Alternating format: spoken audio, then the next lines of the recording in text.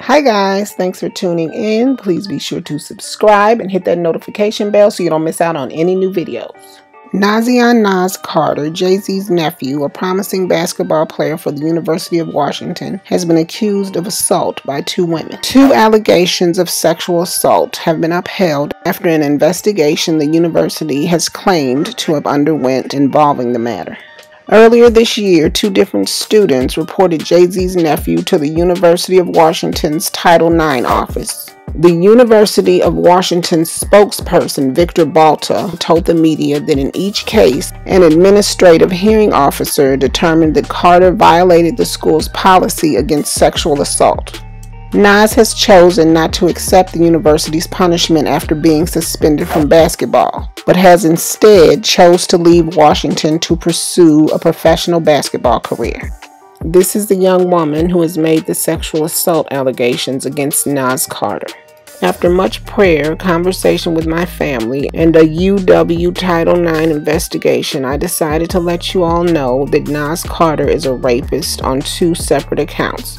As a victim myself and friend to another, it is important to me that you all know this. I posted on @MakeThemScared a list dedicated to holding rapists accountable on October 24th, 2019, with the hopes this wouldn't happen to another victim. Little did I know he'd already attacked others. In February of this year, myself and another victim reported him to Title IX. Pictures of Malik Beasly holding hands with socialite Larsa Pippen have surfaced and have left his wife stunned. Beasly, who's only 4 years older than Larsa's oldest son, just recently signed a $60 million contract. Montana Yayo, Beasly's wife, took to social media to express her shock at seeing her husband with Larsa. Larsa is being called a homewrecker on social media. It is rumored that Larsa cheated on her ex-husband, Scottie Pippen, with Future. Larsa Pippen has since stated that Malik Beasly was separated when they met. Malik and his ex were separated before I ever met him, Larsa tweeted. That's a fact. But Malik's wife says that that's untrue. This is 100% false. Continue to speak on my name and my relationship and we're gonna have issues.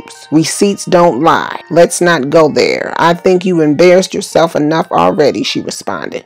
On Christmas Eve, Montana uploaded a video of herself rapping the incident. "I'm not impressed by you. Boy, you sloppy mess," she rapped. "Went and did me wrong and tried to send me a miss you text. That don't work on me. That ain't how it goes. You went and picked a side with a lame A thirsty H.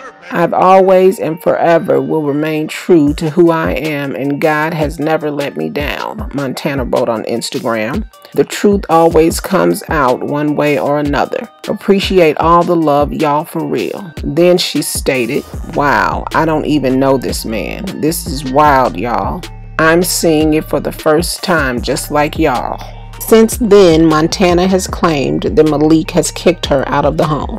Bernard Shaft Raphael, Cardi B's former manager, claimed Cardi B breached her contract when she ditched their agreement under KRS Imprint to sign with Quality Control instead. The lawsuit went on for 3 years and resulted in Cardi B paying him millions. Raphael hasn't received any money since Cardi B's royalties were frozen 2 years ago amid the lengthy court battle. So the settlement of the lawsuit on December 24th was a huge win for the New York native. This action, including all claims and counterclaims, is hereby dismissed in its entirety with prejudice against all parties. The parties have further agreed that all parties in this action shall bear their own costs and attorney fees, court documents revealed.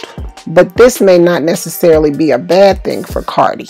In fact, it may be the exact opposite because she's about to get a huge payday. Apparently, Atlantic Records owes Cardi B a substantial amount of royalties, but she was not able to collect the money until she settled with Raphael. This was reported by Cardi B in June 2020. Cardi responded on Twitter when a fan asked how she supposedly made $32 million in 2 years, but had not yet received payment. Cardi responded saying, "According to my lawyers, it can't be touched until my litigation is over. It just can't be touched till we solve the dispute. But when that fat A check hit my account all at once, it's gonna be lit. That's why I never trip, cause it's there." Please rate, comment, and subscribe. And I'll see you real soon in the next video. Bye.